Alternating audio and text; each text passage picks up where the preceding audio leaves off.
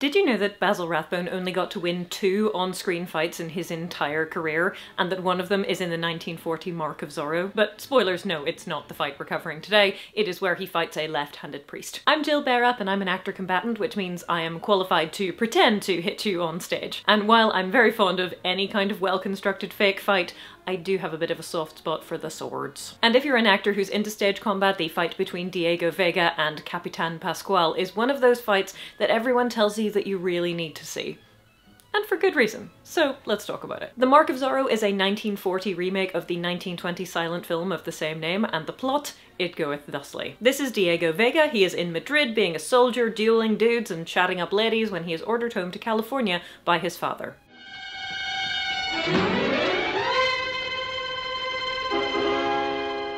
Leave it there. And when you see it, think of me. In a land of gentle missions, happy peons, sleepy caballeros, and everlasting boredom.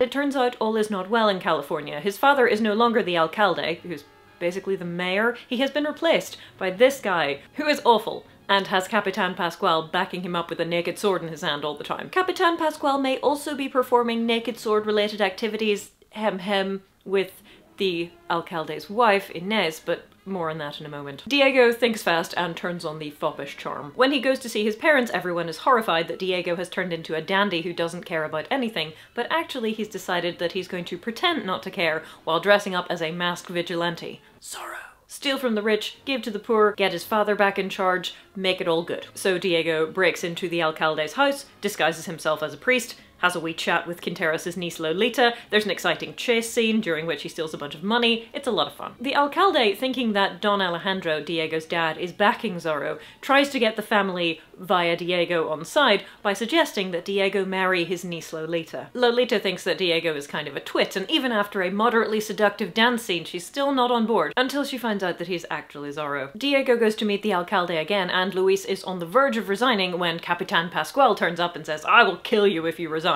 Diego duels Capitan Pascual and wins, but then is arrested by Quinteros because Quinteros is not completely stupid. He's like, wait a second, you're actually Zorro, aren't you? Diego breaks out of prison, there's a big fight, Quinteros resigns, Lolita and Diego live happily ever after, sword and stealing, the end. It's a fun movie, and if you're allergic to black and white, I do believe there is a colorized version. But regardless, while there are plenty of exciting action scenes, and I love how closely the Mask of Zorro was taking notes on this, when it comes to the duels and the sword fights, nothing really beats Diego Vega and Capitan Pascual, Tyrone Power and Basil Rathbone going at it in the alcalde's office. It is marvellous, and it takes advantage of a number of film techniques which we will be talking about to make it look even more exciting, but my gosh, they don't make them like this anymore. Or at least, they don't often make them like this anymore. Shall we begin? I might be tempted if I had a weapon. Pascual gets Diego a sword, which is a modern sport fencing saber in a movie supposedly set in the 18th century, but who's counting? And we take a moment for them to prepare themselves sartorially. Please note how much fancier and frillier Diego is than Pascual, as well as taking a moment for a candle-related gag.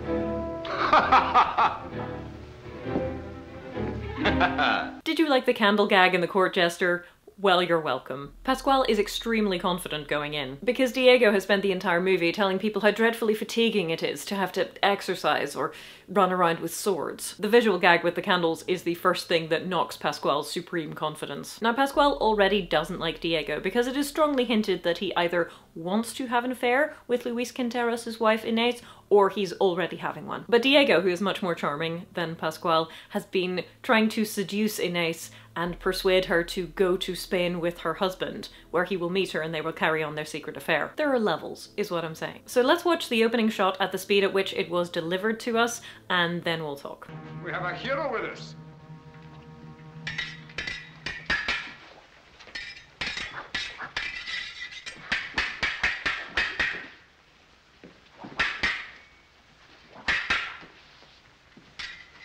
Now that shot is 15 seconds long, and 15 seconds might not sound like a lot, and it really isn't in the course of a normal conversation, But when you're talking about fighting, modern editing would absolutely not let you get away with that. It's a 15-second shot, they don't start fighting right away, and they still manage to fit 17 moves in there. Of course, filming it would have taken slightly longer than that because the fight is undercranked, which means that instead of filming it at 24 frames a second, they filmed it at between 18 and 20 frames a second. So when they play it back, you are between 20 and 33.33% faster. Same deal when Errol Flynn and Basil Rathbone are fighting each other while wearing tights in The Adventures of Robin Hood, for example. You are now watching at the slowest possible speed at which this could have been performed, and I hope that you appreciate that this is still really snappy. This is not slow at all. But obviously, to make it as exciting as possible, they make it so blindingly fast that it's sometimes difficult to tell what's going on. Admittedly, when watching real fencing, especially foil fencing, I often find it difficult to figure out what was going on, and then the judge says, this happened, then this happened, then this happened, point to this person. I'm like, okay. From a choreography standpoint, Pasquale, as the villain, obviously makes the first move. Diego is not impressed by this and advances in response. Pasquale also has a tendency to make large circles with his sword. Yes, look at the sword, look at the shiny sword, ooh, but Diego isn't going to fall for that. He keeps looking at his opponent. The dramatic motions do suit Pasquale though, because while he is demonstrably dangerous, he's also quite over the top. How could I refuse a man anything with a naked sword in his hand? Ha ha! So a wit has come to Los Angeles. Some men play with a club, or a monocle, or a snuff box. Churchmen finger their beads. I toy with a sword. Pasquale continues with some more cuts, pushes Diego back across the room, they circle for some variety, then off they go in the other direction. And it's only here that we actually cut. It's not slow by any means, but it is a more exploratory phrase, and they are out of distance. And while they don't lunge, that is more typical in stage combat because you want to save the lunges for the more dramatic moments. When we go to the next shot, it feels more intense, partially because the angle has changed and so we can't tell what distance they are apart, so they look closer together, and also because we get to fight around objects like the armillary sphere. Are you all right, Diego? Ask the Capitan! And of course we get some quipping, because you've got to have quipping. You can also see almost immediately that Diego's hair is starting to look less neat, and Pasquale's hair gets increasingly flappy about as we progress.